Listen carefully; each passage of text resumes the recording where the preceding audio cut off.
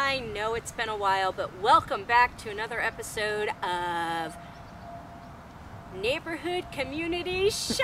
I almost forgot what I was doing. It's been so long. We're going to do part of them out here on the beautiful trail that we're hiking on right now. Try and keep the camera still, Crystal. I'm trying. Coco's pulling me. And then we'll do more of them when we get home. So let's get started. Jacob Talbot, welcome to the neighborhood. Megan and Jess, welcome to the neighborhood. Big Lou, welcome to the neighborhood. Tracy Quick, welcome back, girl. We missed you. Haven't seen a lot of comments from you lately. Hope all is going well. Kawaii Kitty, welcome to the neighborhood. Again, you guys all know if I say it wrong, just correct me and I'll fix it next week. This is Ryder. Welcome back. YouTube unsubscribed her or him. Not sure if it's a him or her, but welcome back. Guys, make sure if YouTube unsubscribes you, go back and resubscribe because YouTube has a bad habit of doing that. Jason the YouTuber, welcome to the neighborhood. The Yuckmouth family, welcome to the neighborhood. It's All Gravy. They've been with us for a while, but they changed their name. So welcome to the neighborhood under your new name. Elizabeth Childs, welcome to the neighborhood. Roving Gnome Mobile Zoo, same thing, been with us for a while, changed their name, welcome to the neighborhood. Carl Burke, welcome to the neighborhood. Father Nature 710, welcome to the neighborhood. There's a lot of nature out here. Tina Wood, welcome to the neighborhood. And I want to do a special shout out to Bambi S. Bambi S has been with us since the very beginning. She has always been there for the neighbors and for the entire neighborhood community. A lot of you may have had comments on some of your comments from Bambi. Bambi is a wonderful lady and we love her dearly. And right now, we don't know the details. I just got a message from her this morning that her and her son are in the hospital. I don't know all the details, but please, please, please keep Bambi and her son in your thoughts and prayers as we are doing so as well. Michelle Jones, her mother's ankle surgery went well, but she has fallen and broken her wrist. She just had surgery on her wrist as well, all went well. I think we have found somebody else who needs to be in a bubble. Yep, I have another bubble partner.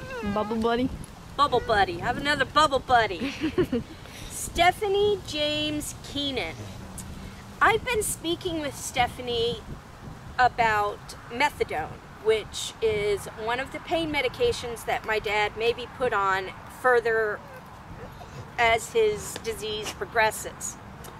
And she's been on methadone for 4 years.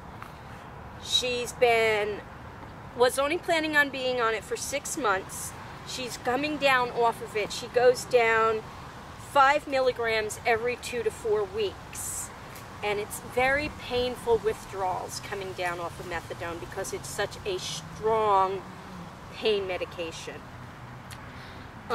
So she went from 20 milligrams in a few months and is down to 10 milligrams right now. And she's very nervous to go even lower, but she's doing wonderful with it. And if we can all keep her in our thoughts and prayers for an easy transition for her to completely get off of it, that would be fantastic. So Stephanie, you are in our thoughts and prayers, and I'm sure the community is right there with you and supporting you, and you are strong and you can do this. Thumbs up to you. Jerry Colburn just got home from the hospital after 8 days, had pneumonia and an infection. Thoughts and prayers go out to you, Jerry. You know, You always getting sick, girl. We got to keep you healthy. So thoughts and prayers for you to stay healthy. Tanya Hemmer, her father has been really sick lately. Thought they were going to lose him. But lots of trips back and forth to the hospital. He is doing okay, and now he is in rehab. So keep him in your thoughts and prayers. And Kyle Muhlenbein, sorry Kyle, I can never get your name.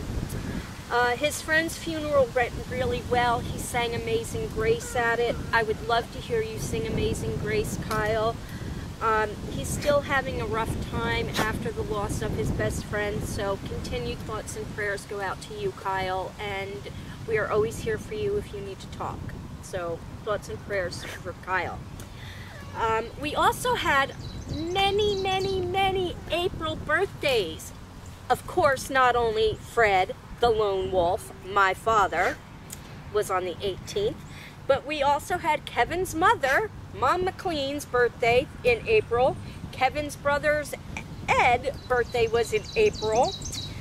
My nephew Logan's birthday, my niece Kaylin's birthday, Trans Am Girly, Tanya Hemmer, Trisha Weiss, Margaret Clevenger's daughter's birthday was in April.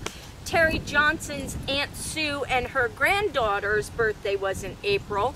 And I'm sure there's many others out there that had April's birthdays. So happy birthday to everybody that had an April birthday this month. Sorry we have fallen so behind on shout outs. I'm hiking right now. When I get back and do some more comments, if there's anything to add to these shout outs, I will do so. Otherwise, Kevin, take it away. Okay, so before I get to the question, I want to ask for some thoughts and prayers for Elijah from Mom's Blog 80. And I want to thank whoever it was that gave us $400 back on April 6th. I actually just found it. I don't look on our income page very often because we don't usually get any. So thank you very much, whoever did that. We really appreciate it. It's going to come in very handy right now. So here's the question.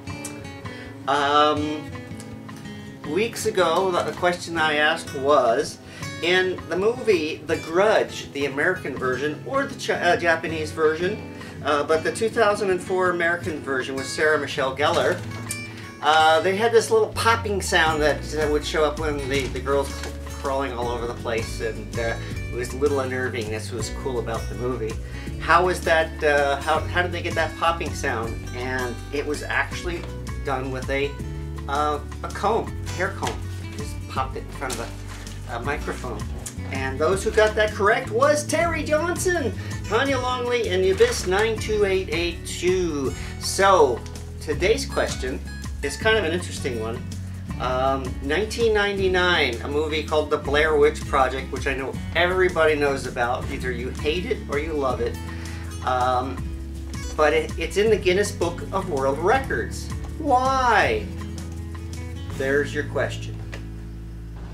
You are all part of our neighborhood community, each and every one of you out there. We would not be here today if it weren't for all of you. We love you all so very much. Please go by and check out all our other stuff. Thumbs up, and we will see you next week on another episode of Neighborhood Community Shoutouts.